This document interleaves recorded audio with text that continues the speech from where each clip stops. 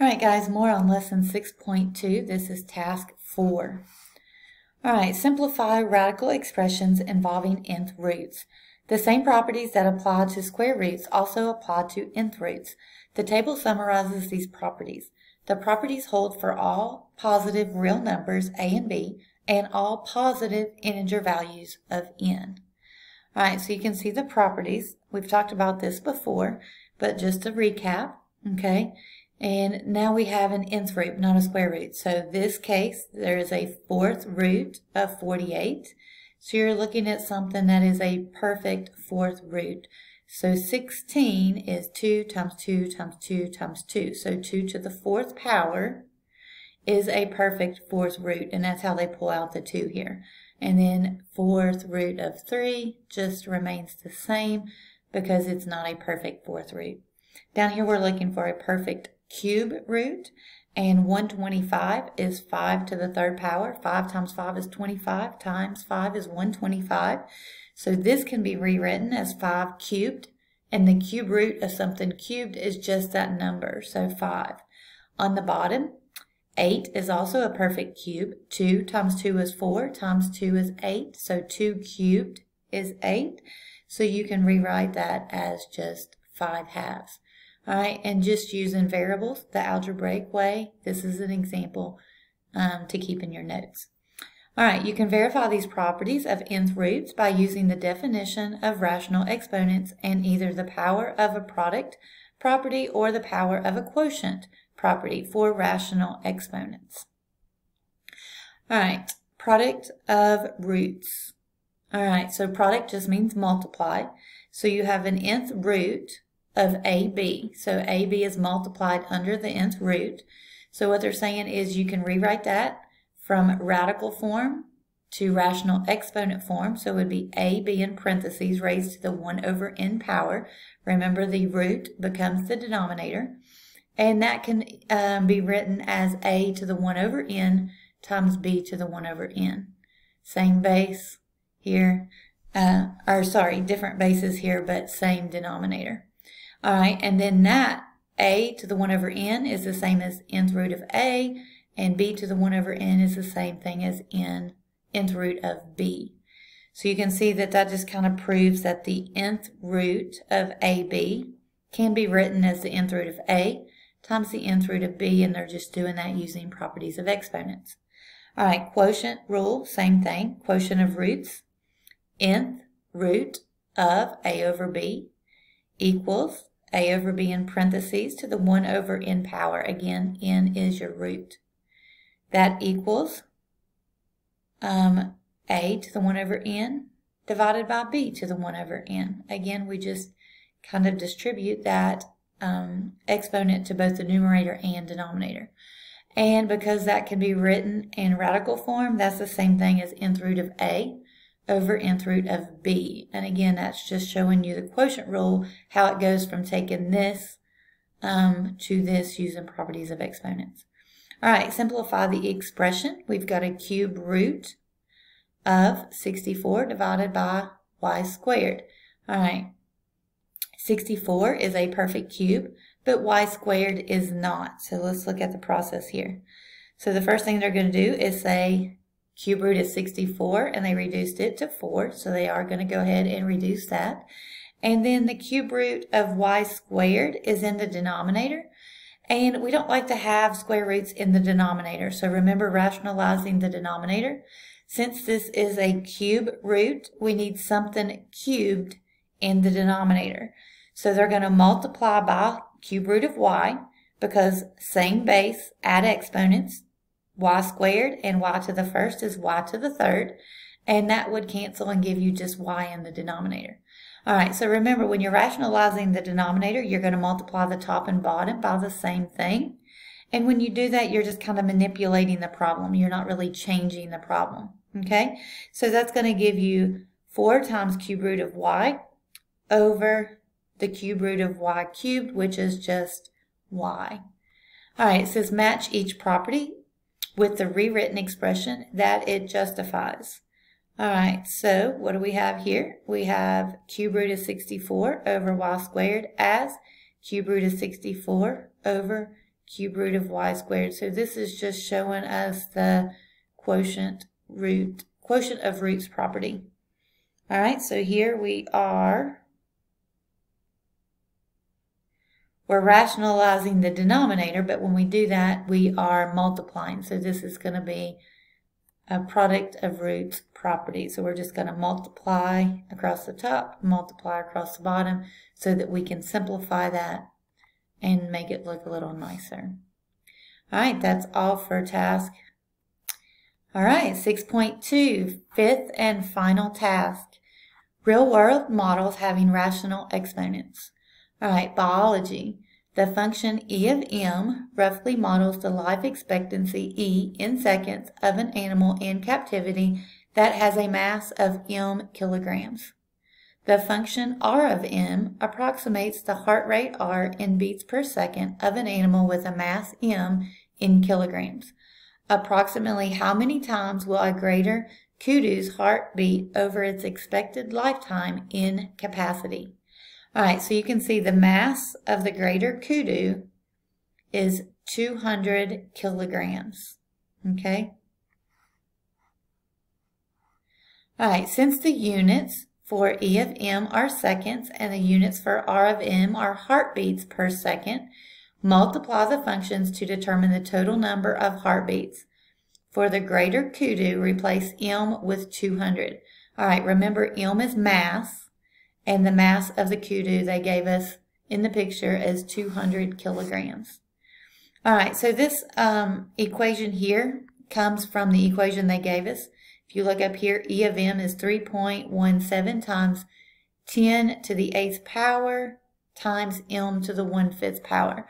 Okay, so that is this first part here, except instead of m, we're replacing that with 200 for the mass of the kudu.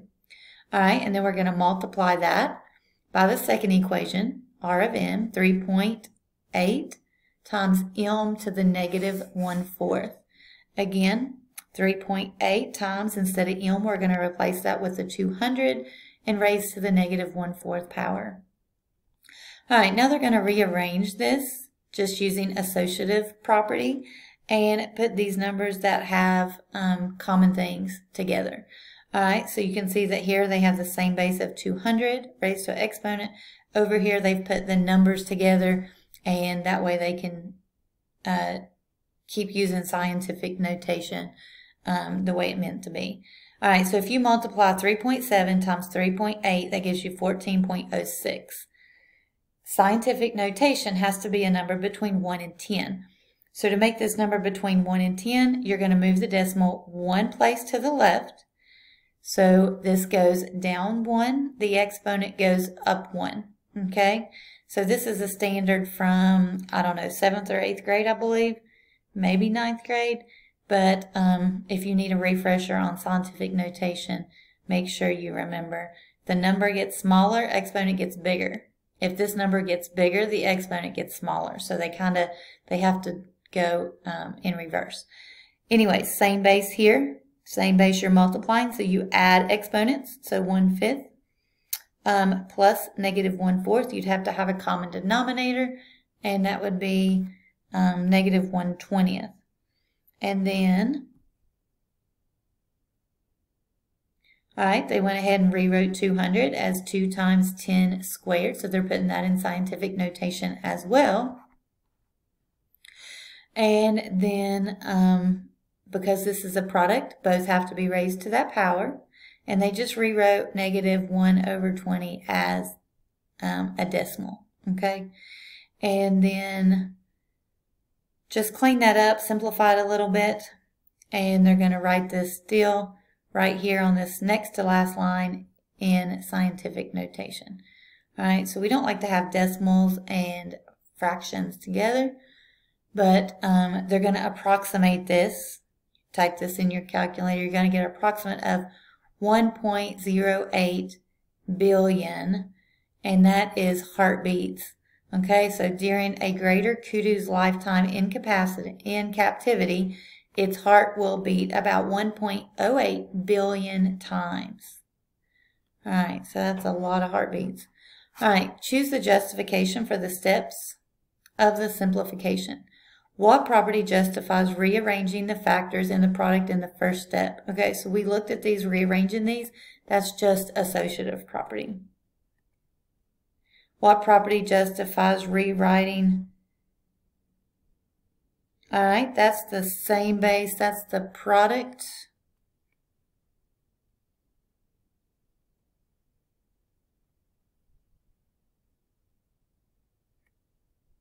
Power of products property. And what property justifies rewriting this as two separate things? So that is, actually that's the power of a product property. I think I got the other one backwards. Let's see. Power of a product. So this one is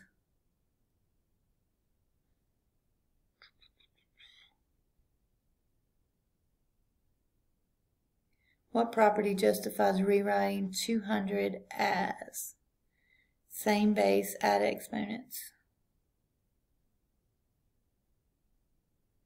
That's just a product of powers, I guess. And what justifies writing 2 to that in the denominator? Okay, so if you go up here and look, this was a negative exponent and it moved to the bottom, so that should just be something about a negative exponent. Definition of a negative power. All right, let's see if I got B part right. Yes. All right, so they call these a little bit different than what I have like committed to memory. So, but there you go. That is task 5. If you have any questions, please let me know. All right, here's a couple examples from 6-2. So we're going to do parentheses of 3 raised to the 4th power. And I'm going to have to bring my arrow to close this off. And then I'm going to raise it again to the 1/3 power. So again, if you type these in correctly, your calculator does a good job with giving you an answer for this, but not if you don't type it in correctly. All right, so 3 to the 4th to the 1/3 power is approximately 4.3. So if I want to write about 4.3,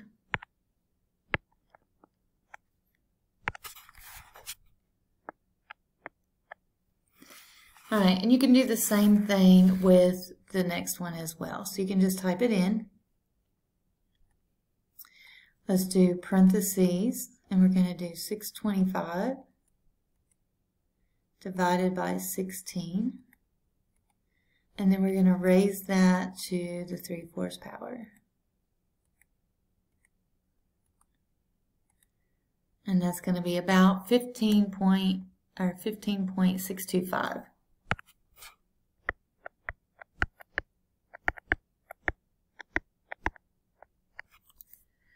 All right, so that's just a couple examples using your calculator to plug those in. Let's look at a couple of just exponent properties. All right, so here, because this is in parentheses, that means both of those are raised to that power. So we're going to have y to the 2/5 doesn't change. And then we're going to have x to the 1/2, power to a power you multiply, so times 4/5, and then y to the 4/5. All right, and then that becomes y to the 6/5. Same base, you add exponents. And here I'm multiplying, so I multiply across the top, so I've got 4/10, and 4/10 reduces to 2/5. Usually we put our variables in alphabetical order, so if you want to do that, you can, but that's how you simplify that one. All right, so on the next one, I'm going to try to get through this one as quickly as I can. So 4, we have to have a common denominator. Since this one is 4 to the 3/2, we can write this as 2/2. And then a to the 1/2 and a to the 3/4. So this just means 2 minus 1 is -1/2. And then this would be times 2. So that's going to be